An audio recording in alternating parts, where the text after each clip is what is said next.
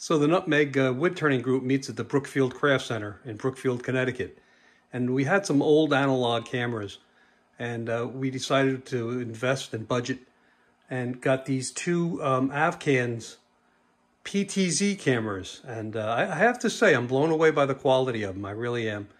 I'm doing this video right now with my iPhone. So, but what's great about them, the thing, aside from the fact that they're good with quality, the picture image is excellent.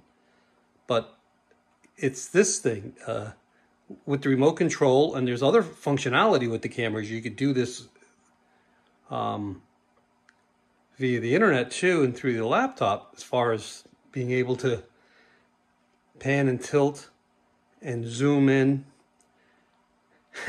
So that's camera number one. I'm gonna just go here. It's pretty crazy. It's really good, amazing quality.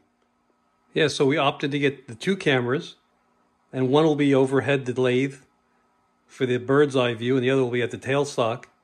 And I'm home now, and I'm just setting them up before we go there tomorrow and set them up at the center. But it's just a lot of fun. So this is camera number two. And just so you see the setup, we have a splitter that goes to the two monitors. And of course I have a video switcher from RGB Link. And that's the other view.